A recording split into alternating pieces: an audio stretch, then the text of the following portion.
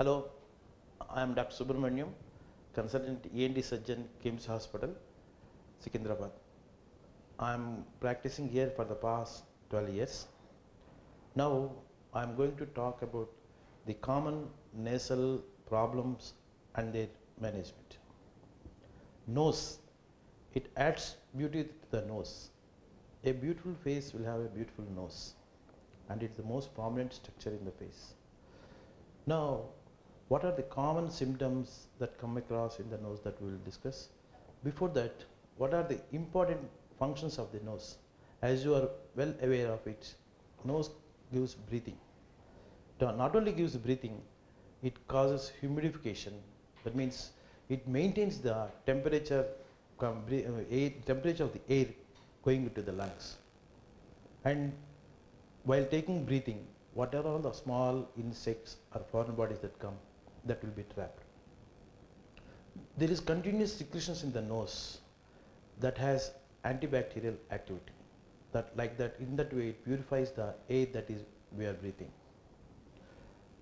Now, grossly, what is the structure of the nose? If you look at, it has a central part surrounded by surroundings. There is some air cushions are there, that is called turbinates, and the central one is called as septum. In day-to-day practice, we see so many patients complaining about sinus, I am having sinus problem, please operate. What is meant by sinus?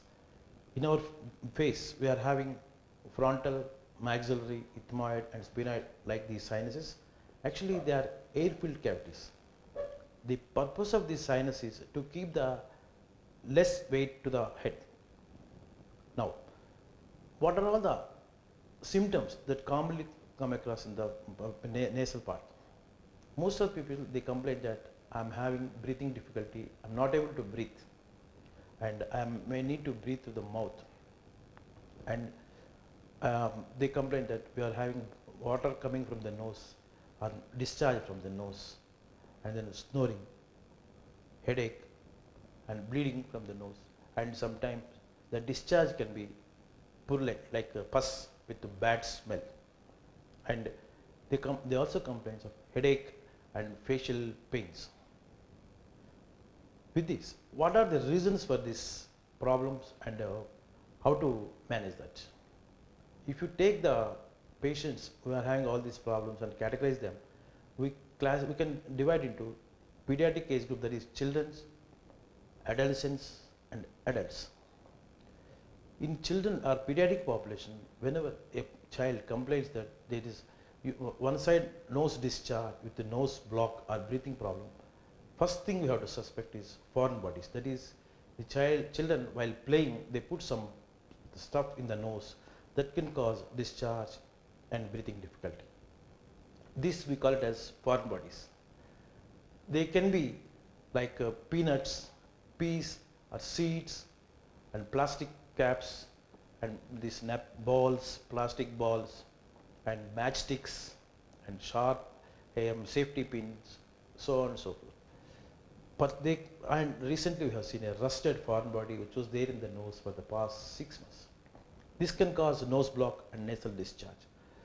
And other thing is this adenotonsillar hypertrophy, we call it as tonsils and adenites. They also can cause nasal obstruction and mouth breathing difficulty. In children, we can also see these polyps in the nose.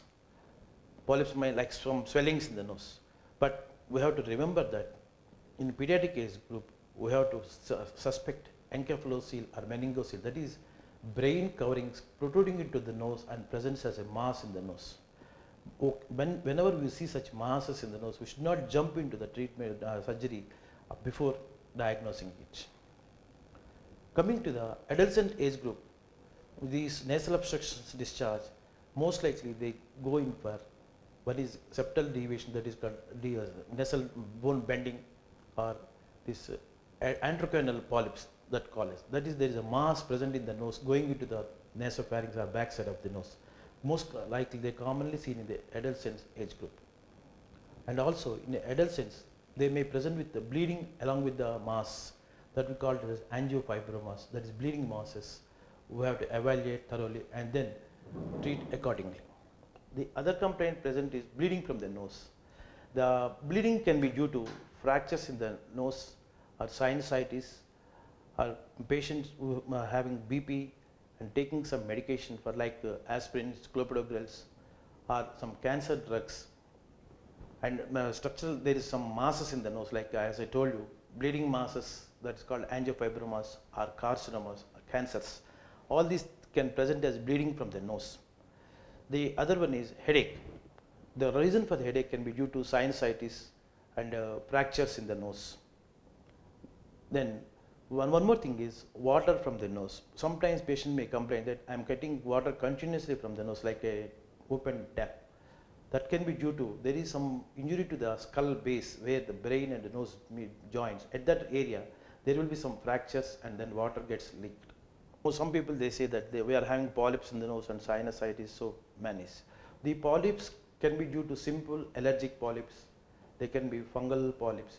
The other one is inverted papillomas and malignancies. The allergic polyps, because now the pollution is seen everywhere, that can cause these polypoidal changes that present as a polyps. That is allergic polyps. And in the immunocompetent people or immunocompromised people, they can be like diabetics, cancer patients are receiving some long-standing medications. They will also present with the polyps that can be due to fungal infections.